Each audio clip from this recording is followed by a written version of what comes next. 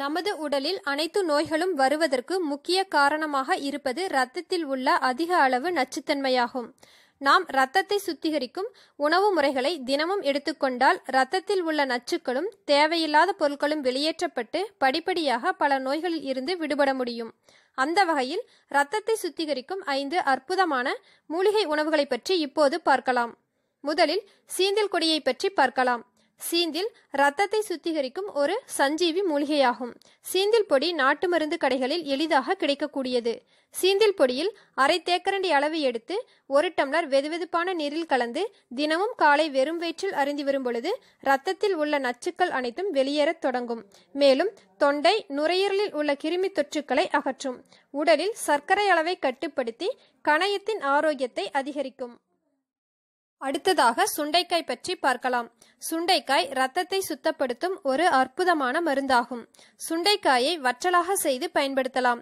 சுண்டை வற்றலை 10 எண்ணிக்கையில் எடுத்து சிறிதளவு நல்லெண்ணெய் இட்டு லேசாக வதக்கி அதனை சூடான சாதத்துடன் கலந்தோ அல்லது மோர் சாதம், கூழ் என ஏதாவது ஒரு உணவு வகையில் சேர்த்து பயன்படுத்தும் பொழுது இரத்தத்தில் உள்ள நச்சுக்கள் அனைத்தும் வெளியேறத் தொடங்கும். இரத்த வெள்ளை அணுக்களின் அளவை அதிகரிக்கும். உடலில் உள் உறுப்புகள் அனைத்தும் பலப்படும். வயிற்றில் உள்ள பூச்சிகள் அனைத்தும் வெளியேறும். நுரையீரல், சுவாசப்பாதை பிரச்சனைகள் குணமாக தொடங்கும். அடுத்தது கரிசலாங்கண்ணி. கரிசலாங்கண்ணி சூரணத்தில் 1 தேக்கரண்டி அளவு எடுத்து 1 டம்ளர் வெதுவெதுப்பான நீரில் கலந்து காலை உணவிற்கு பிறகு அருந்தி வரும் பொழுது இரத்தம் சுத்தியடைந்து உடலில் இரத்த அணுக்களின் எண்ணிக்கை அதிகரித்து ஹீமோகுளோபின் அளவு அதிகரிக்கும். கல்லீரல், மண்ணீரல், சிறுநீரகம் மற்றும் செரிமான மண்டலத்தை பாதுகாக்கும். நன்கு பசியை தூண்டும்.